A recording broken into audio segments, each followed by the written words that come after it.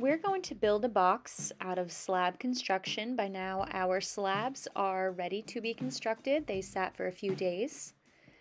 I am going to choose one of these to write my name, my grade level, and the year. You can texture your slabs before building them using several tools I have. These rubber stamps can leave really cool textures. I also have these handmade clay stamps. You could even just use the tools out of your bin. This texturing step is not something you have to do, but it is something that ends up making your box look really unique. You can even use a slab and cut out any shape that you want to attach to the side. I'm going to cut out a B for my last name, clean it up a little bit.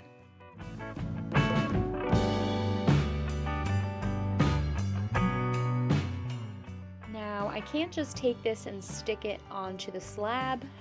Yes, it's going to stay right now that there's water in the clay, but once that water dries out in the kiln, it's just going to fall right off. So we have to do something called scoring and slipping. Scoring means I'm scratching up the surface of my clay on both pieces. So wherever I want to place this, I'm just going to lightly trace it so I know exactly where to make the score marks. Score marks, I just like to think of tiny X's. So I'm going to put these tiny X's on both pieces of clay. The slip means I'm adding just a little bit of water. And then I'm going to compress it onto the slab and clean it up a little bit. So that's scoring and slipping. I'm going to continue to texture the rest of my sides. I may have to trim my pieces every now and then.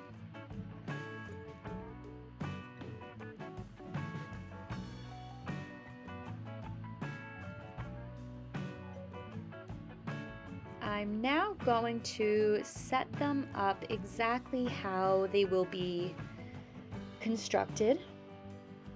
So I have one piece for the base, 4 walls, and a top piece. Again, anytime I am attaching one piece of clay to another, I must score and slip. That means I'm going to put these score marks all along the base.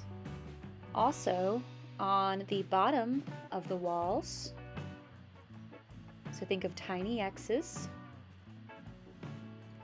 every single piece. But that's not all, because this piece of clay will stick to this piece of clay. That means I need to add score marks exactly where they are going to line up. Add a little bit of water, and you can begin to compress the walls onto the base, smooth them out a little bit. You will also need to do some blending. I use my nail and I just move the clay across the seam, smooth it out. This step will take some time, so I'm just going to speed it up. You may need to do a little bit of trimming. I like to use the clay knife. Make my score marks. Add a little bit of water and add the next piece. Go ahead and do my smoothing, trimming, and my last piece I need to cut down a little bit. Don't forget my score marks. Add that last piece, and now I'm really going to take some time to blend the pieces of clay together, smooth them out. I may even need to go back in and fix some of my textures. So carefully just pressing into the clay, making sure I also have one hand on the inside of the box so it does not collapse.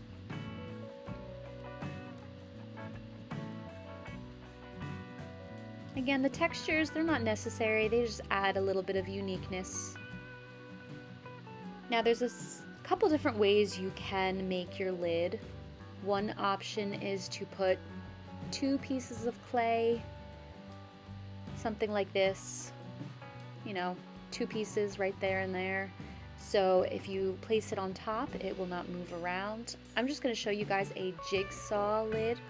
These are my favorite ways to make a lid. So add my score marks. What I'm going to be doing is attaching the lid. I'm going to stuff it with paper towel so it does not collapse. Attach my lid, and I'm going to blend it and blend the seam so it's one solid box. You can see a jigsaw lid means it's only going to fit one way. With a needle tool, I'm just going to carefully draw a line. I'm not actually carving through. Okay, a zigzag, a wiggly line, going all the way around from one end to the other. I will then press all the way through carefully, actually cutting through until I open it up. Now, all of these little crummies, all of those sharp little areas will be super sharp, so I'm really fast forwarding right now, but smoothing it out as much as I possibly can. Those will be sharp if you do not do that. I'm putting some plastic wrap in between. Okay, if I want a lid, I can add a lid with any extra clay, scoring and slipping. And I am all done. I may have to touch up the bottom. I'm going to store it in a bag and put it back on my tray. So maybe next class I could do any finishing touches. Moving on to slab constructed mugs. I'm going to spend some time just cleaning up my slab. Before you start building, you could do any texturing, any drawing on your clay. Real quick, I'm just going to show you the basis of it. I would be scoring and slipping and rolling my slab to get the mug shape. However, I feel like this is just a little bit too wide. I feel like the slab is a little bit too long. So what I'm actually going to do is just chop off a little bit of it, re-add my score marks. Okay, remember, score mark to score mark, just like I showed you with the boxes. And now you're going to spend some time blending that seam together. Always keep one hand on the inside of the clay while you are blending the seam, or it will collapse. And I'm just going to really fast forward here and spend a lot of time smoothing out that seam. As always, when attaching one piece of clay to another, we make score marks. I will trace so I know exactly what size base I need. Cut it out, add my score marks. I might as well flip it over now and add my name, my grade, and the date. And add a little bit of water and gently compress the clay on top. I am going to have to spend a little bit of time here blending the 2 pieces of clay together. It's always a good idea to have one hand on the inside of the mug while you are doing this, so you avoid collapsing. Okay, remember I'm in super speed right now, so this is actually taking me quite some time. Sometimes you may need to use a tool to reach the bottom seam. You really want to smooth that out, especially if you want to drink out of it. You don't want to have anything in there that water can seep out of.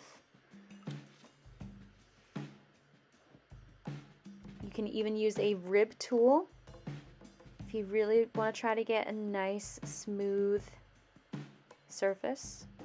Okay, so I'm turning and just smoothing with the tool.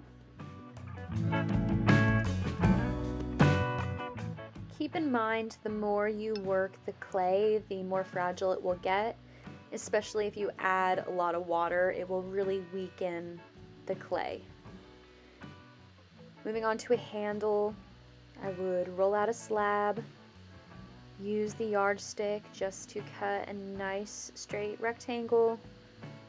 I would then use this as my handle. Again, always scoring and slipping anything we want to attach. So always score both pieces of clay. Add a little bit of water and gently compress one piece of clay to another. I'd spend a little bit of time blending. I know you can't see what I'm doing right now, but I'm blending the two pieces of clay together. I'll show you what that looks like in just a moment.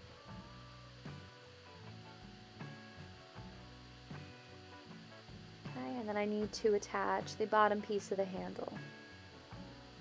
I'm just gonna trim it a little bit, figure out where I want it, make a little mark, add my score marks, a little bit of water, and attach and blend.